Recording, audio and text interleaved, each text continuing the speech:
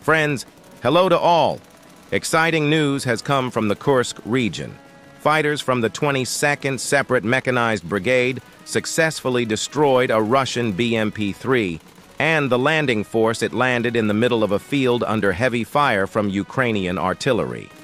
Before watching this news, subscribe to the channel, click on the bell, and write any comment so that more people can see this video.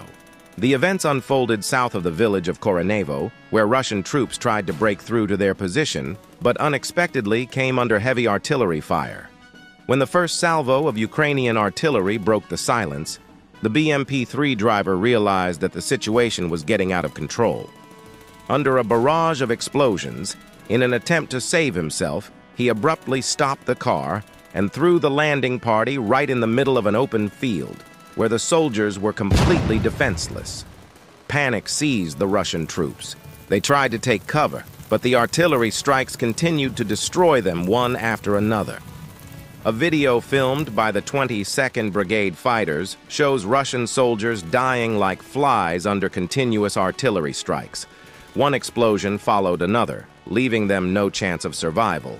Meanwhile, a Russian BMP-3, abandoning its troops to their fate, tried to quickly leave the battlefield. The driver gave it full throttle, hoping to get the vehicle out of the kill zone, but the Ukrainian gunners were not going to let it go.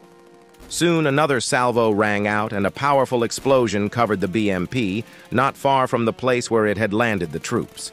The vehicle burst into flames, and as if confirming the complete defeat of the Russian group, the fire finally destroyed the equipment.